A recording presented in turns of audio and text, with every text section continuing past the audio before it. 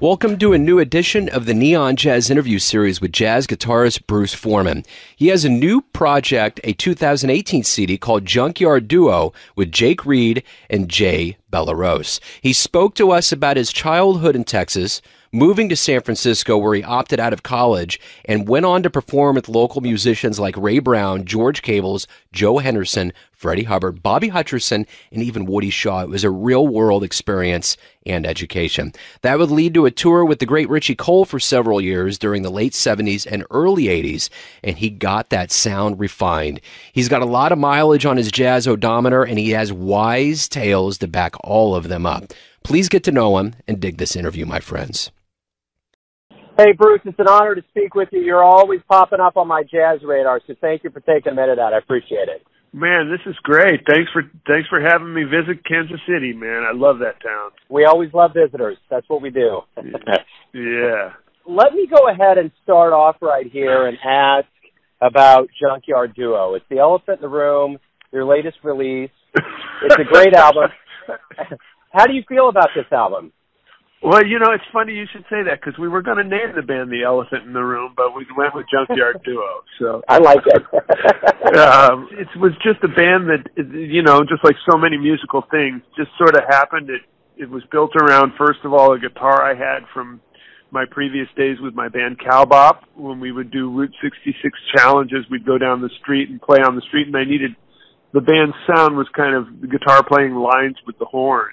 And acoustic guitars just weren't loud enough and didn't have enough sustain without an amp, which kind of took the band's sound away. So I kind of, with the National Guitar Company, invented like a tricone resonator that was super loud, and the notes would sustain, so I could actually play somewhat, you know, we could do like the guitar and horn bebop thing that we were, you know, that was our sound. The guitar just sort of sits there in the closet when I'm not doing those kinds of things. And then one day I just had this, I had a local little gig in LA, and bass players being as difficult as they are to, you know, get for gigs sometimes, we just decided to go without, and I talked the drummer into bringing just a drum set of reclaimed objects, nothing but, you know, boxes and chains and brake drums and frying pans and things of that nature. You know, a trashy cymbal would be okay, something like garbage can lid kind of vibe. And then we just took that and just made up music, you know, totally improvisational on the spot. I mean, we either play some of my arrangements of my trio tunes or everything from Count Basie to Ornette Coleman, basically, and Ry Cooder, you know, was up for grabs. And it just became a thing, and we just sort of, we loved that the sonic palette really drew us into new places. And of course, not having the bass just made the potential to modulate and change keys a lot, which this instrument really, it really does exaggerate the key changes because of the way the open strings resonate. So it was just sort of a accidental junkyard happening. And we made it work, and next thing you know, here we are. We got records out, we're touring, you know what I mean? Another mistake of mine that goes, I wouldn't say viral, more like mildly infectious. Speaking of, I was just thinking, one of the greatest inventions of all time that really did break up the infectious strain in our world was penicillin. No one thought the mold that was going to grow on that orange in that lab was going to do anything. So those are the happiest accidents. Yeah, they are. And, you know, I mean, reaching a veteran status in the music, you know, basically having survived as long as I have, I'm not going to pull the geezer card out, but, you know, I feel like I'm free to experiment. This is the time to really challenge myself in ways that are going to make me bring new things out of the music and bring new things to the music. That's, you know, kind of where I've really been hanging my hat these days. Of course, luckily, I get so much opportunity to play straight ahead with all my friends as sideman and duo projects with other people that, you know, I'm very satiated and happy, you know, swinging down the road with all my pals. So that's been great. You know, as the years slip on, it always seems like with an instrument like The guitar in jazz really is something that didn't happen a lot in the beginning, and as time has gone on, more and more players are out there. It seems like I'm on a roll here on Neon Jazz of interviewing jazz guitarists over and over, and there's so many out there. Why does the jazz guitar work so well in the world of jazz? Basically, while I can say that not everybody will agree with you that the guitar belongs in jazz, there's numerous piano players that resent our taking up so much harmonic space. But that being said, I really love the way the guitar just kind of spans all the various roles of music. It's highly rhythmic. It can be very harmonic. It's super melodic. So like all the things the horns can do, say really sustain a note unless you have effects. Of course, you can do that too. It's just such a versatile instrument on so many levels, and therefore the various players who have gone to play it have really brought new things to it. I think it's a highly personal instrument. The generic problems of the guitar only happen when guys copy other people, not really because of the limitations of the instrument, per se, is my feeling. So let me go back to the beginnings of your life here and ask you, what was your childhood in Texas like? How did you get into jazz and music? Well, my childhood in Texas, it was pretty cool, and, I played classical piano first. I started at about 5 or 6. Normal kid playing sports and riding horses and doing all that kind of stuff, and switched to guitar about 12, and then was introduced to Charlie Parker at about 14, and then we moved to San Francisco. But when I heard Bird, there was a lot of music that I'd heard throughout my life that was either very much like that or on the edge of that, and it was just sort of like, oh, that's what that is kind of moment. You know what I mean? It was like, here I was, I'd switched to guitar, and I was playing what everybody else was playing, little Beatles songs and blues and, that kind of stuff, pop tunes, and just hanging around playing with buddies. And when I heard Bird, it was just like, oh, that's that music. I mean, you could trace it back to those Cab Calloway movies that I'd seen and Betty Boop cartoons, and having heard Bob Wills and those guys play, all that stuff. It just sort of triggered, like, that's it. And it was almost like I crossed a threshold musically that have yet to leave that room. It's like the embodiment of freedom, and it's this unbelievable testament to the human spirit and imagination. Enables you to play hot and cold, free and tight. I mean, you can have as much structure as you want and still work it, or you can just, like, literally not have structure in it, and it calls on you, pull all the harmonic and melodic and basic emotional palette from yourself. Let me ask you about higher education. What did you do after high school? Talk to me about some mentors and your educational path. Well, my educational path was different than, I guess, it was probably rather normal for then. I was fortunate to be in San Francisco, where there was this club called Keystone Corner, where they 6 nights a week had literally every major touring jazz act in the world. I mean, for 6 nights you'd hear Bobby Hutcherson or Rahsaan Roland Kirk or George Benson or Bill Evans or Stan Getz, Max Roach, Elvin Jones, McCoy Tyner. And everybody, Freddie Hubbard, everybody else like that. And so obviously I spent all my evenings there. And if I was working a gig, I would just show up afterwards and hang and catch the last bit and last set and meet the guys. But just like to sit and listen to that and realize the commitment to the music and their amazing ability, just their creativity, the community itself was so rich and vibrant. The people were really innovative individuals who that came through in their music. It was just such a opportunity. And of course, San Francisco itself, where I was working and playing, had so many just phenomenally talented players. Most people haven't heard of them because they weren't really necessarily touring players, but they were great mentors to me. And all these people just took me under their wing. I made a deal out of, like, my goal getting on the bandstand was, I sound bad, so they'll let me do it again. And I developed a strategy for sitting in, most of all, being able to learn tunes quickly, but doing my homework before I got there, and not getting in the way, and just, really keying on the melody. To me, the melody was always my goal. You know, if I knew that melody and I just stayed close to that, I could never get in trouble, you know, and could stay creative. And then once I got past that, if I wanted to get fancy, as it were, you know, that was just kind of the icing on the cake. And everybody was real encouraging at that time, and there was lots of places to play. And then even then when I started going on tour, I went with Richie Cole, I went with Bobby Hutcherson and Freddie Hubbard and Ray Brown. These guys were incredibly tough, but incredibly supportive at the same time. Even we lived that music. That was what we were there to do. And the commitment to it and the love of it shined through. You know, we weren't looking to have careers or, you know what I mean, or social networks. We were just like into creating real networks, you know, well, social networks that were actually real people, you know, and not on a computer. So, I mean, it was a whole different world, and it really shaped me. And now that I'm teaching in the higher education world, I'm trying my best to keep that model going in my personal studio with my students, you know, to really like work on the mentoring thing, let them figure it out by doing it, encouraging, demanding total commitment to the playing and not like treating it like homework, but treating it like life work. A long answer to a short question, I figure, but sorry about that. You hit some things along the way that I was interested in, but I want to ask you this. We've talked about Texas. You mentioned San Francisco. You've also mentioned New York. How have you stitched together these very different sides in the middle of this country to make your sound?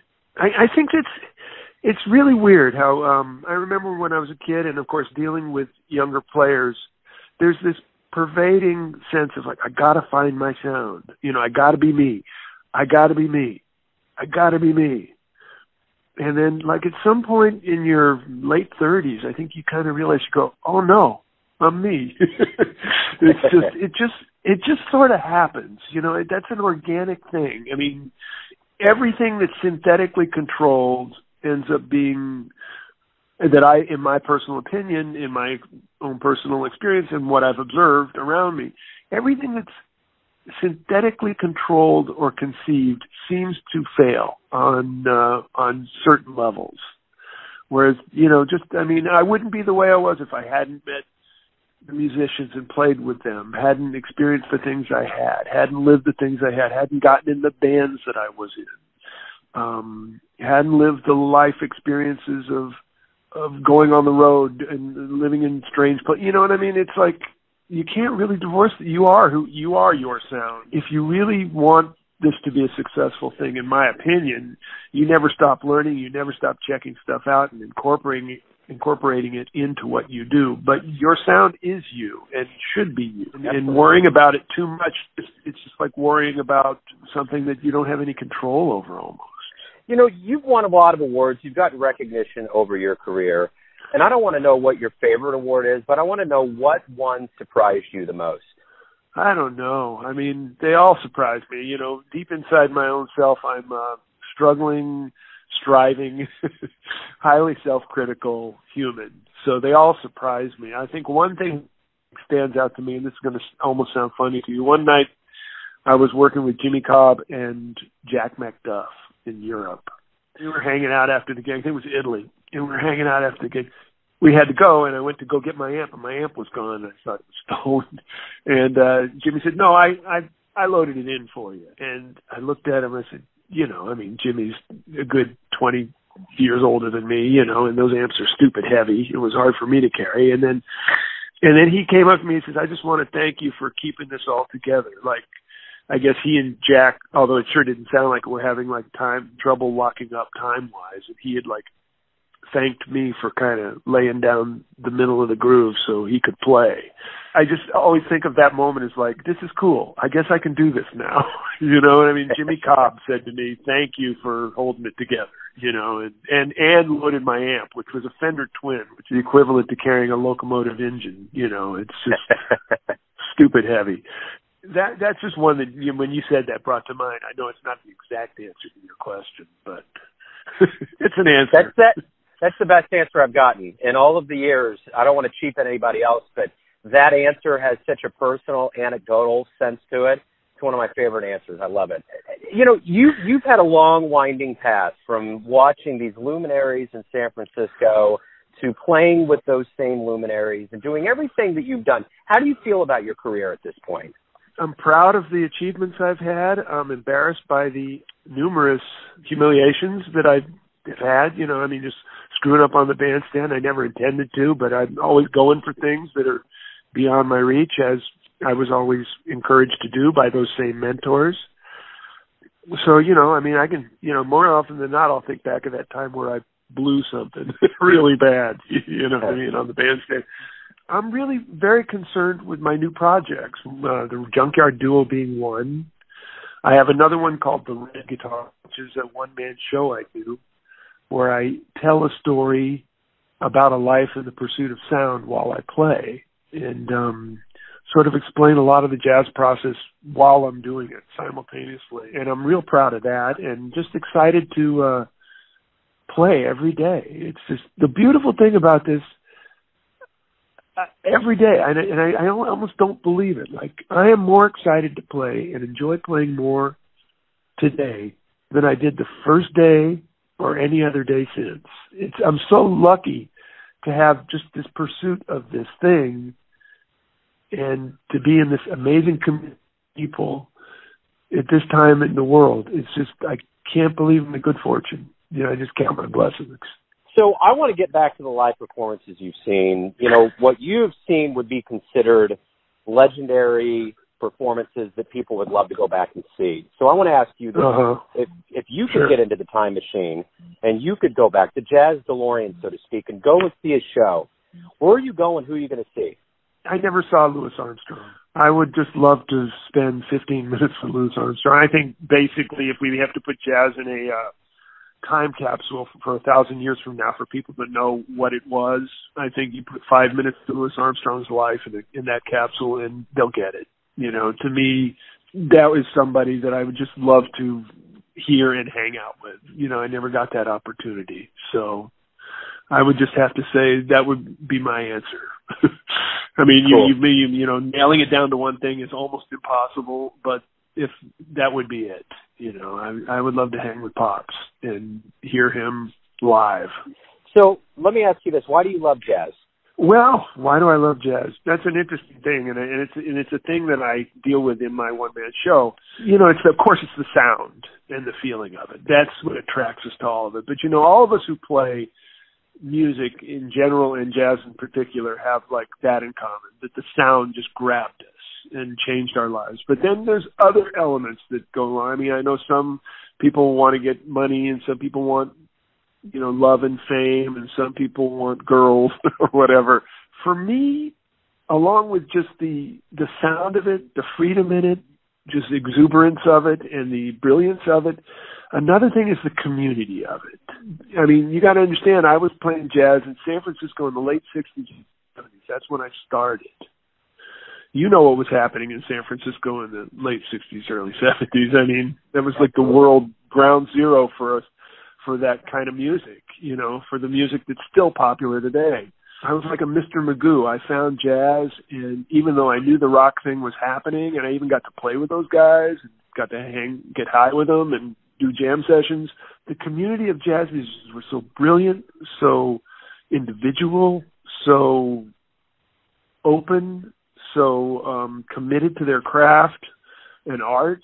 The community was just also something beyond the sound and things I mentioned, the challenge and the open, just, if you want to play this way, this would work. You can make it work if you can do it. You know what I mean? Jazz has that sort of open-ended, no boundaries that pretty much every other music I had ever tried to play, and not to say that I was an experienced player at that point, but pretty much, you know, you try to play a certain kind of music, oh, those notes don't work, oh, those rhythms don't work, you know what I mean? It was like, through classical music, oh, you got to phrase it this way, you know, and there was like, got to jazz, it was like, well, if you can make it sound good, it works. You know, you just got to justify it with, you know, the way it sounds and your commitment to it. Between those two things, I believe that that's what makes jazz and my love of jazz still so great, is this community of individuals, and unfortunately, as the community grows, there's a lot of copycats and a lot of guys, I think, who are really misguided as to what the music is, it's like, God, I want to be Wes Montgomery too, but, Wes did it. And, I'm going to take what he did and try and make it into my own thing or leave it alone. I've transcribed as much Wes Montgomery as anybody ever has, but you won't really hear it in my playing too much because I'm me, and I want that to be as much as I'd probably rather be Wes Montgomery. There's a certain sort of honesty I believe that needs to exist in context of the unbelievable challenges and brilliance of the art form of jazz. Let me ask you this. Let me get down to hyper-local with you, and everyone has a version of you, your family, your friends, your fans. But you're guiding your vessel. Who do you think you are? Boy, it depends on how you ask that question, huh? That's right. It could be in a bar late at night or in the middle of the day.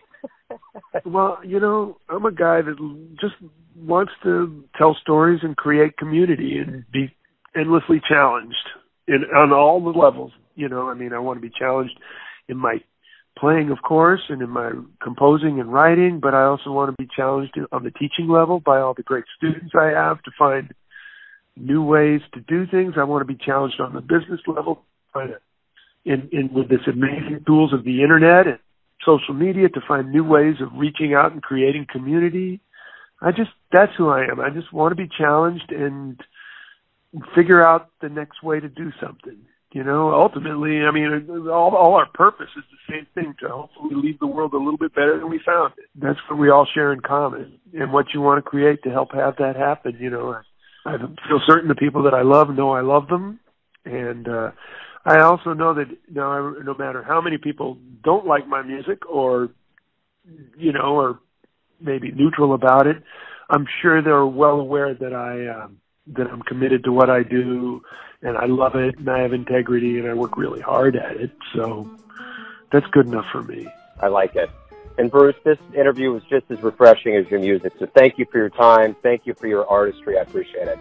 Well, thanks for the call, and thanks for the opportunity to talk to everybody. I sure hope I get out to Kansas City real soon. Thanks for listening and tuning in to yet another Neon Jazz interview, where we give you a bit of insight into the finest players in Texas, San Francisco, New York, Kansas City, and spots all over the globe, giving fans all that jazz. And thanks to Bruce for his time, his stories, and his honesty. If you want to hear more interviews, go to Famous Interviews with Joe Domino on the iTunes Store. Visit neonjazz at youtube.com, and for everything Neon Jazz, go to the neonjazz.blogspot.com. Until next time, enjoy the jazz, my friends.